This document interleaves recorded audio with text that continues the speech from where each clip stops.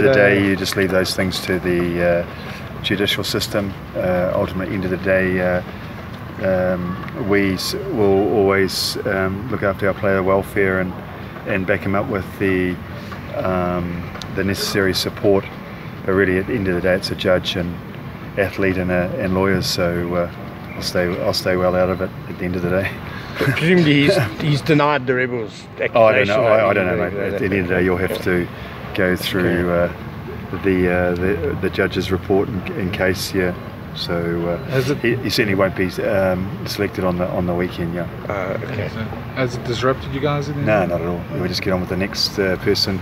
It's always it's like an injury, isn't it? You don't want anything bad to happen to a mate, but ultimately, at the end of the day, there's consequences to injuries and also foul play, and that's just unfortunately we're in a world where you have to be compliant, yeah.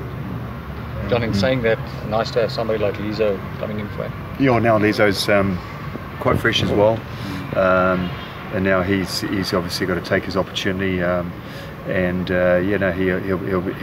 be well excited. Yeah.